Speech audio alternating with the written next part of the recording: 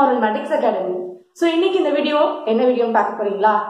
நீங்க public exam எழுத போறீங்கன்னா அச்சச்சோ நான் என்ன இது படிக்கலையே அது படிக்கலையே அந்த டாபிக் நான் படிக்கணும் நம்ம லாஸ்ட் மினிட்ல இந்த சாப்டர் படிக்கணும் அந்த சாப்டர் படிக்கணும்னு சொல்லிட்டு நிறைய விஷயங்கள் தருவோம். ஆனா அந்த டைம்ல நமக்கு எதுவுமே மண்டையில இருக்காது. சோ அப்படி நீங்க டென்ஷன் படாம இருக்கணும் அப்படின்னா மறக்காம இந்த வீடியோ ஸ்கிப் பண்ணாம கடைசி வரைக்கும் பாருங்க. சோ என்ன டாபிக் அப்படின்னு பார்த்தா போர்டை பார்த்தா உங்களுக்கு தெரிஞ்சிருக்கும். How to do last minute revision. So கடைசி நேரத்துல எப்படி நம்ம ஒரு சப்ஜெக்ட் ரிவைஸ் பண்றது அப்படின்னு சொல்லி தான் பார்க்க போறோம். சோ அதை எப்படி ரிவைஸ் பண்ணலாம் அப்படின்னு சொல்லிட்டு போறதுக்கு முன்னாடி கண்டிப்பா நீங்க என்ன பண்ணணும் அப்படின்னா கரெக்ட் சப்ஸ்கிரைப் பட்டனை கிளிக் பண்ணிட்டு லைக் உங்க ஃப்ரெண்ட்ஸ்ட இந்த வீடியோவை ஷேர் பண்ணுங்க. சோ டிலே பண்ணாம வாங்க வீடியோக்குள்ள போகலாம். சோ உங்களோட லாஸ்ட் மினிட் ரிவிஷனுக்கு நான் ஒரு 3 மெத்தட் சொல்ல போறேன். சோ அந்த 3 மெத்தட்ல உங்களுக்கு எது யூஸ்ஃபுல்லா இருக்கோ நீங்க அதை சூஸ் பண்ணிக்கலாம். So method number 1. So method number 1ல நாம என்ன பார்க்க போறோம்னா நம்ம எப்பவுமே ஒரு விஷயத்த நல்லா ஃபெமிலியரா நமக்கு நல்லா ஞாபகம் என்ன பண்ணுவோம், நல்லா ரிப்பீட்டடா படிக்கணும். ரீட் பண்ணக்கூடாது, ரிப்பீட்டடா அந்த சேம் டாபிக்கை நம்ம படிக்கணும்.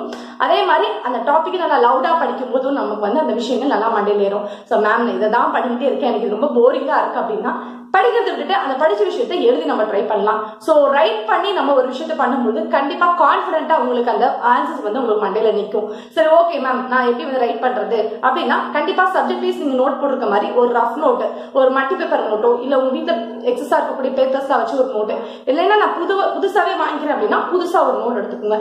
அந்த நோட்ல என்ன பண்ணுங்க அப்படின்னா ரெண்டா பிரிச்சு இந்த பக்கம் ஒரு சப்ஜெக்ட் இந்த பக்கம் சப்ஜெக்ட். சோ 2 நோட் நீங்க எடுத்துட்டீங்க அப்படின்னா கண்டிப்பா தமிழ் இங்கிலீஷ்க்கு ஒரு நோட் போட்டுக்கலாம், சயின்ஸ் சோஷியலுக்கு ஒரு நோட் போட்டுக்கலாம், அடுத்து பாத்தீங்கன்னா மேக்ஸ்க்கு ஒரு நோட் போட்டுக்கலாம். சோ மொத்தம் 3 நோட் நீங்க ஃபினிஷ் பண்ணிக்கலாம். தமிழ் இங்கிலீஷ்ல மீதி இருந்தா கூட நீங்க மேக்ஸ் போட்டுக்கலாம். அது உங்களோட கன்வீனியன்ட், நீங்க எழுதுற சைஸை பொறுத்து எல்லாமே பொறுத்து. சோ இதுல என்ன மேம் எழுதுறது சொல்றீங்க, ஒவ்வொரு கொஸ்டினா படிச்சு எழுத சொல்றீங்களா? கண்டிப்பா கிடையாதுக்கா. என்ன நான் சொல்ல வரேன் அப்படின்னா கொடுத்துருக்க கொஸ்டின்ஸை நீங்க எப்படிலாம் நீங்க மேக் பண்ணி எழுதணும் அப்படிங்கிறது உங்களுக்கு ஹிண்ட் கொடுத்து போறேன். அது என்ன அப்படின்னு பாத்தீங்கன்னா நான் இப்ப எப்படி எழுதணும் அப்படின்னு சொல்ல போறேன். சோ மேக்ஸ் அப்படிங்கும்போது இம்பார்ட்டன்டான ஃபார்முலா, ஒவ்வொரு சாப்டர்லயும் இம்பார்ட்டன்டான ஃபார்முலாவை நீங்க தனித்தனியா செப்பரேட் பண்ணி எழுதணும். அதே மாதிரி இப்ப சயின்ஸ் அண்ட் சோஷியல் இந்த மாதிரி தியரி பேப்பரா இருக்கு அப்படின்னா அதை நீங்க என்ன ஹிண்டா போட்டுக்கணும். அதாவது ஒரு கொஸ்டினுக்கு என்னென்ன மெயின் வேர்ட்ஸ் இருக்கோ அந்த மெயின் வேர்ட்ஸை மட்டும் எடுத்து ஹிண்டா நீங்க எழுதணும். அதுக்கப்புறம் பாத்தீங்கன்னா தமிழ் அண்ட் இங்கிலீஷ். சோ இந்த மாதிரி ஹிண்ட் எழுதும்போது நீங்க என்ன பண்ணலாம், ஒரு சாப்டர் இப்ப தமிழ்ல ஒரு கதை, இப்போ ஒரு போயம் இருக்கு, அந்த போயத்தோட கதையை நீங்க ஒரு ஷார்ட் ஃபார்ம்ல நீங்களா மெசேஜ்ல எவ்வளவு ஷார்ட்டா நம்ம டைப் பண்றோம். சோ அதே மாதிரி அந்த போயமோட அந்த ஷார்ட் வெர்ஷனா நீங்க என்ன பண்ணுங்க, ஒரு 2 சென்டென்ஸ் நீங்க எழுதி வச்சுக்கோங்க. உங்களுக்கு இந்த மாதிரி எழுதும்போது தான் கண்டிப்பா லாஸ்ட் மினிட்ல நீங்க இப்ப தமிழ் எக்ஸாம் போறீங்கன்னா ஒவ்வொரு போயனுக்கும் நீங்க புக்கு திருப்பி பார்க்காம டக்குன்னு அந்த போயமோட ஒரே நோட்ல தான் எழுதிருக்கும். ஸோ டாப் டு எண்ட் ஒரே நோட்ல இருக்கும்போது நீங்க அந்த மார்னிங் எடுத்து வச்சு ஒரு 1 hour அந்த நோட்டை திருப்பிங்கன்னா அப்போது உங்களுக்கு லாஸ்ட் மினிட் விஷயத்துக்கு பக்காவா உங்களுக்கு நோட் ரெடி ஆயிரும். சோ இதுதான் tip number 1 and method number 1. இந்த பாயிண்ட் உங்களுக்கு பிடிச்சிருக்க நம்பர். இப்ப நம்ம டிப் நம்பர் 2 மெத்தட் நம்பர் 2 பார்க்கலாமா? So method number 2. சரி ஓகே மேம் எழுத சொல்லிட்டீங்க, எனக்கு இன்னும் அது எப்படி எழுதுறது கொஞ்சம் பிரீஃபா எக்ஸ்பிளைன் பண்ணுங்க அப்படின்னு சொல்லி பாத்தீங்கன்னா சோ எழுதுறது 4 விதமா எழுதலாம் கண்ணா. சோ ஃபர்ஸ்ட் நான் என்ன பண்ண போறோம் அப்படின்னா ஹிண்ட் எதுக்கு யூஸ் பண்ணுவோம், தமிழ் இங்கிலீஷ்ல ஹிண்ட் யூஸ் பண்ணுவோம். அதை மெயின் வேர்ட்ஸ் மட்டும் போட்டு எழுதுவோம். அது மட்டும் இல்லாம சோஷியலுக்கு சயின்ஸுக்கு நம்ம எழுதலாம். மேக்ஸிமம் தியரி பேப்பர் எதுவா இருந்தாலும் தியரி பேப்பர் 4 சப்ஜெக்ட்டுமே நம்ம என்ன பண்ணலாம், ஹிண்ட் யூஸ் பண்ணி எழுதலாம். சோ செகண்ட் எப்படி எழுதலாம் அப்படின்னு சொல்லி பாத்தீங்கன்னா flow chart. So flow chart பாத்தீங்கன்னா எஸ்பெஷலி ஃபார் எனக்கு தெரிஞ்சு எல்லா சப்ஜெக்ட்டும் யூஸ் பண்ணலாம். ஆனா மேக்ஸிமம் நிறைய ட்ரை ஆகுது பார்த்தா maths and science and social. So மேக்ஸ்ல பாத்தீங்கன்னா எல்லா ஃபார்முலாஸ், ஃபார் எக்ஸாம்பிள் மென்சுரேஷன் எடுத்தீங்கன்னா cylinder, cube, fraction of cone அந்த மாதிரிலாம் ஒன்னொன்னு கீழே இதோட ஏரியா, அதுக்கப்புறம் அதோட வால்யூம் அந்த மாதிரி நம்ம எழுதி வச்சுட்டு ஒரு ஃப்ளோ சார்ட் போட்டு நம்ம எழுதணும். ரொம்ப டெக்கரேட்டா பண்ணலாம். சும்மா நம்ம கிறுக்கல்ல நம்ம ஃப்ளோ சார்ட் மாதிரி போட்டுச்சுன்னா ஆன் டைம் எக்ஸாமுக்கு போகும்போது நமக்கு டக்குன்னு அந்த பேஜ் ஓப்பன் பண்ணும்போது நமக்கு எல்லா ஃபார்முலாவும் ஒரே பேப்பர்ல இருக்கும்போது நமக்கு டக்குன்னு மைண்ட்ல நமக்கு போகும்போது ரிவைஸ் பண்றதுக்கு ஈஸியா இருக்கும். சோ தேர்ட் என்னன்னு பாத்தீங்கன்னா tree diagram. So tree diagram maximum பாத்தீங்க அப்படின்னா அந்த சயின்ஸ் அண்ட் சோஷியல்ல நிறையவே யூஸ் பண்ணுவாங்க. சயின்ஸ் அண்ட் சோஷியல்ல எப்படி யூஸ் பண்ணுவாங்க அப்படின்னு சொல்லி பாத்தீங்கன்னா ஒரு விஷயம் இருக்குன்னா இப்ப சயின்ஸ்ல ஒரு டாபிக் எடுக்கிறோம். இப்ப கெமிஸ்ட்ரியிலே நம்ம அந்த pH லெவல் பேலன்ஸ் பண்றது, அதுக்கப்புறம் ப்ராசஸ்லாம் வருது, அந்த ப்ராப்ளம்ஸ்லாம் இருக்குன்னா அதை நீங்க ஸ்டெப் பை ஸ்டெப்பா போட்டுக்கலாம். இல்ல மேம் எனக்கு சோஷியல்ல ஒரு ஹிஸ்டரி, அந்த இப்போ ஒருத்தர் பத்தி கதை, அந்த சாப்டர் ஃபுல்லா அந்த ஒரு பர்சனை பத்தி அந்த கதை வருது அப்படின்னா அந்த சாப்டரோட பர்சனை சென்டரா போட்டு அந்த நம்மளோட பிரைன் அந்த மாதிரி வச்சுக்கிட்டோம் சுத்தி அந்த லெசனுக்கான பாயிண்ட்ஸ் எல்லாம் ஓவராலா நம்ம கலெக்ட் பண்றது. அதாவது ஒரு லெசன் இருக்குன்னா அந்த லெசனோட ஷார்ட் வியூவா உங்களுக்கு அந்த மைண்ட் மேப் பார்த்தாவே அந்த லெசன்ல இருக்கக்கூடிய அனைத்து விதமான ஹெட்லைன்ஸ் டாபிக்ஸ்ல உங்களுக்கு ஞாபகம் வரணும், அதுக்கான ஆன்சர்ஸ் உங்களுக்கு ஞாபகம் வரணும். அப்படி நம்ம மைண்ட் மேப் எடுக்கணும். அதே மாதிரி ட்ரீ டயக்ராம் அப்படிதான் எடுக்கணும். So tree diagram, mind map ரெண்டுமே சூப்பரா எதுக்கு ஒர்க் அவுட் ஆகும் அப்படின்னு பாத்தீங்கன்னா சயின்ஸுக்கும் சோஷியலுக்கும் சூப்பராவே ஒர்க் அவுட் ஆகும்.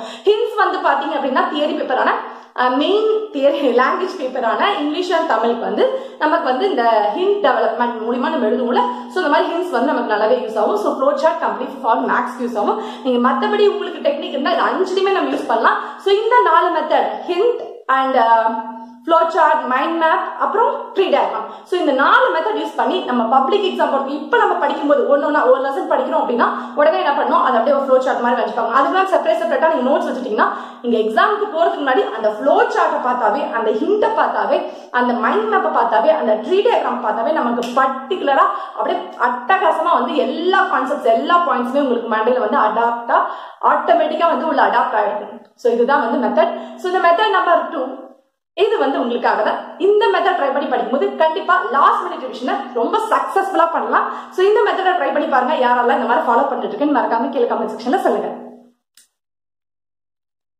சோ இப்போ மெத்தட் நம்பர் 3. மேம் எனக்கு வந்து கம்ப்ளீட் சாப்டரை வச்சு ஹிண்ட் எழுதுறது எனக்கு வந்து ரொம்ப வராது, நான் ரொம்பவே இதா இருக்கேன், அதே மாதிரி அந்த மைண்ட் மேப்லாம் போட்டுட்டு எனக்கு அதுவும் வந்து எனக்கு செட் ஆகாது மேம் அப்படின்னா லாஸ்ட் மெத்தட் இதுதான். லாஸ்ட் டிவிஷனுக்கு ஒரு ஃபைனல் மெத்தட். படிக்கிற விஷயத்த உங்களோட டெக்ஸ்ட் புக்ல தான் நீங்க, ஆனா நீங்க கொஞ்சம் சர்ச் பண்றது கொஞ்சம் இதா இருக்கும். பட் ஒன்ஸ் நீங்க அந்த பேப்பர் பார்க்கும்போது நீங்க அந்த வரிகளை படிக்க தேவையில்ல, உங்களோட ஹிண்ட்டை பார்த்தாலே போதும். அது எப்படி ஹிண்ட் கொடுக்கறது அப்படின்னா, இப்ப கெமிஸ்ட்ரிலாம் வந்து இதை சேர்க்கும்போது இதோட வீரியம் அதிகமாகிறது, it is excess amount of oil, அந்த மாதிரிலாம் வருதுல, டக்கு டக்கு எனக்கு கரெக்டா சென்டென்ஸ் வர மாட்டேங்குது. அந்த மாதிரிலாம் வரும்போது அதிகம் அப்படின்னா அப் ஏரோ, கம்மினா டவுன் ஏரோ, இந்த மாதிரிலாம் டெக்னிக்ஸ் வந்து சைட்ல நீங்க வந்து ஹிண்டா யூஸ் பண்ணணும். ஜஸ்ட் என்ன சொல்றேன்னா அந்த வேர்ட்ஸ் அந்த கான்செப்ட்ஸை நீங்க என்ன பண்ணணும் அப்படின்னா ஃபிகரா நீங்க சைட்ல போட்டு எழுதும் போது உங்களுக்கு ஈஸியா வந்து புக்கை வந்து திருப்பி பார்க்கும்போது ஏதாவது ஓகே மேம் எனக்கு எந்த இடத்துல எது அப்படின்னு சொல்லிட்டு எனக்கு தெரியாது அப்படின்னா கண்டிப்பா நீங்க என்ன பண்ணணும் அப்படின்னா உங்க புக் எடுத்து வச்சு படிக்கும் பொழுதே ஹைலைட் பண்ணணும். So whether you have to use the pencil, இல்லைன்னா ஹைலைட்டர்லாம் இருக்கு, ஹைலைட்டர் யூஸ் பண்ணாலும் சரி, இல்ல பென்சில் யூஸ் பண்ணாலும் சரி, ஹைலைட்டர்னா கொஞ்சம் பெஸ்டா இருக்கும். லாஸ்ட் மினிட் ரிவிஷனுக்கு ரொம்பவே பெஸ்டா இருக்கும். ஸோ அப்படி பார்க்கும்போது நீங்க என்ன பண்ணணும்னா ஒரு டாபிக், அந்த டாபிக்கை பண்ணிட்டு அந்த டாபிக்ல இருக்கக்கூடிய இம்பார்ட்டன்டான கீவேர்ட்ஸ் இல்லைன்னா டெஃபினிஷன்ஸ் அதை மட்டும் நீங்க மார்க் பண்ணும்போது அந்த ஹைலைட் பண்ண பிக்சர் வந்து உங்களுக்கு வந்து கடலே நிற்கும் அப்படியே ஸ்டேபிளா.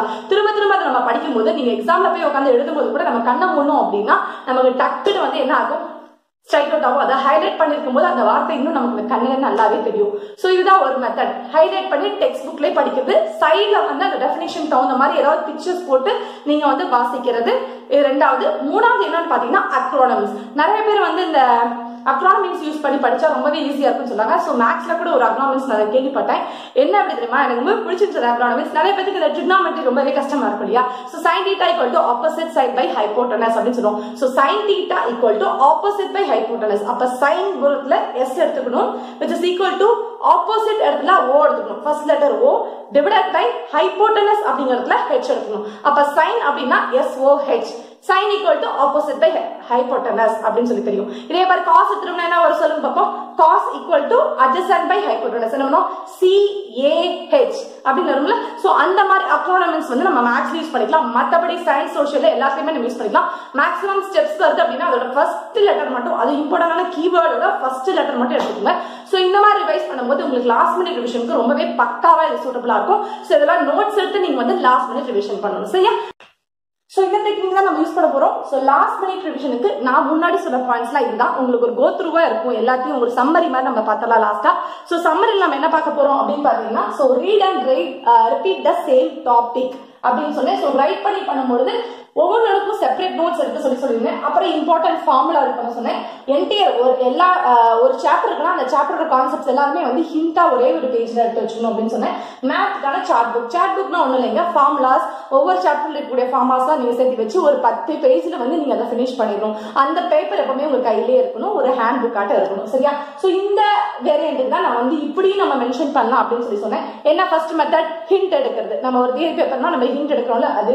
நெக்ஸ்ட் பாத்தீங்கன்னா ஃப்ளோ சார்ட் மூலமா நாங்க எக்ஸ்பிரஸ் பண்றது, ட்ரீ டயக்ராம் மூலமா எக்ஸ்பிரஸ் பண்றது, அடுத்தது மைண்ட் மேப் மூலமா எக்ஸ்பிரஸ் பண்றது. அவ்வளவுதான். எனக்கு இந்த மெத்தடும் எனக்கு வந்து அவ்வளவுக்கு ஆடிபிள் அல்ல. எனக்கு இதுவும் வந்து எனக்கு இன்னுமே வந்து என்னால வந்து ரொம்ப ஒண்ணுக்கா பண்ண முடியல மேம் அப்படின்னா லாஸ்ட் மெத்தட் சொன்னேன். சோ டெக்ஸ்ட் புக்ல நீங்க என்ன பண்ணணும், பாயிண்ட்ஸ் ஹைலைட் பண்ணி காட்டணும், சைட்ல ஃபிகர்ஸ் மூலமா நீங்க எழுதணும், இல்ல அக்ரானமிக்ஸ் யூஸ் பண்ணலாம், இல்லனா பெஸ்ட் டீச்சிங் மெத்தட். சோ அந்த மெத்தட் நான் உங்களுக்கு சொல்லணும்னு பார்த்தேன். சோ டீச்சிங் மெத்தட் வந்து வெரி வெரி ஆசமான மெத்தட். இப்போ நான் உங்களுக்கு சொல்லி தரேன் அப்படின்னா எனக்கு இந்த 100% விஷயம் தெரிஞ்சா மட்டும் தான் நான் உங்களுக்கு சொல்லி தர முடியும். கரெக்டா?